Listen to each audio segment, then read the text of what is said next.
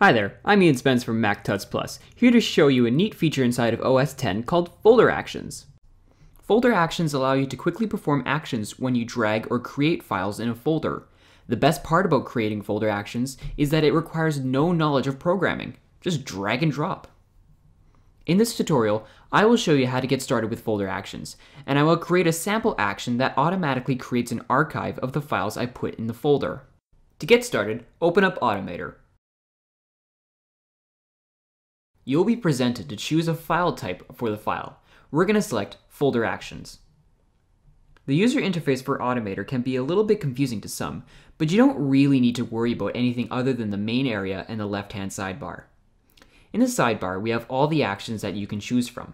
There are a lot of actions, and applications can install even more over time, so make good use of the search box. We need to choose what folder we want to apply the action to. So select Choose Folder and select Other. Select the folder that you want your action to be applied to, or create a new one. Now you can add actions to the script. I'm going to add the Create Archive action by searching for it in the search box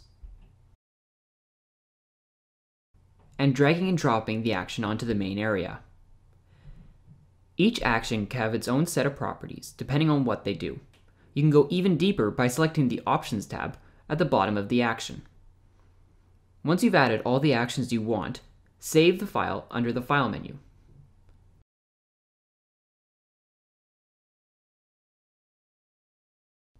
Close Automator when you're done.